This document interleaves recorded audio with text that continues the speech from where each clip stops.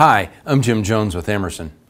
In this video, I'm going to show you what you may need to do before you calibrate this Fisher 3582 pneumatic positioner.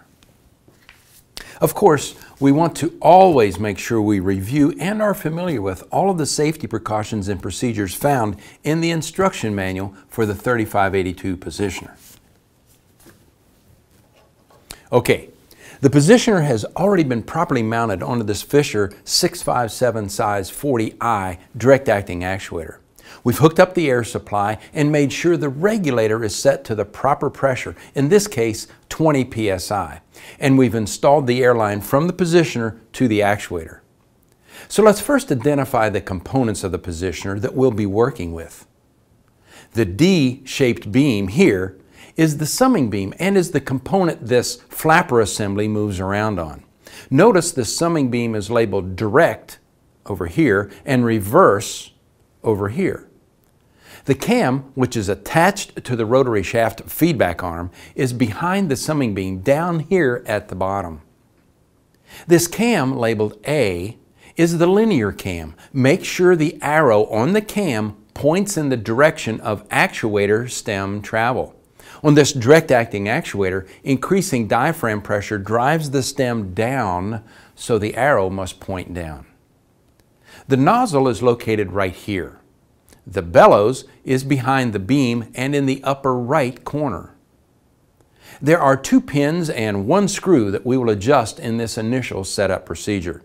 One pin is directly above the nozzle and it's called the beam pivot pin. The other pin is located just in front of the bellows and is called the bellows pivot pin. The screw we will adjust is on the flapper assembly. We want to make sure that the beam is totally perpendicular to the nozzle so the flapper approaches the nozzle squarely. To do that, we may need to do a beam alignment. Now, if you have a brand new 3582 positioner, you shouldn't need to do this beam alignment procedure, but it doesn't hurt to check it. Commonly, you will need to check beam alignment if the positioner has been rebuilt and any components replaced, if the positioner is to be split-ranged, or the positioner is acting in a non-standard way. Step 1 is to loosen the lock nut around the nozzle. Turn the nozzle in all the way and then back it out 4 complete turns. Step 2, increase the input signal to the middle of the input range. In other words, on a 3 to 15 psi input, take the pressure to 9 psi. Step 3, move the flapper assembly to place it over the cam down here at position 0. Now, check the rotary shaft arm. If the index marks on the arm are not aligned with the ones on the case, adjust the follower assembly screw until the marks are aligned. When they are parallel, tighten the lock nut on this assembly. This will be the only time we will need to adjust this screw. Now, in step 4, we move the flapper assembly to the number 10 on the direct side of the beam. Check the feedback arms. If they are not parallel, adjust the bellows pin using an 1/8 inch wrench until they are. Go to the reverse side and check the arms again. If they are not parallel, adjust the beam pivot pin above the nozzle.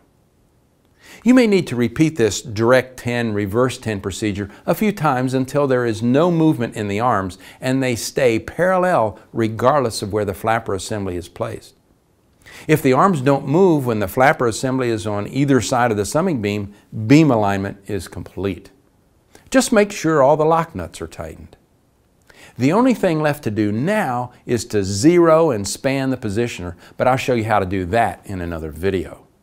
So, the first part of calibrating a Fisher 3582 positioner is making sure the beam is aligned with the nozzle. And we can do that in just 4 easy steps. First, turn the nozzle all the way in and then out 4 complete turns.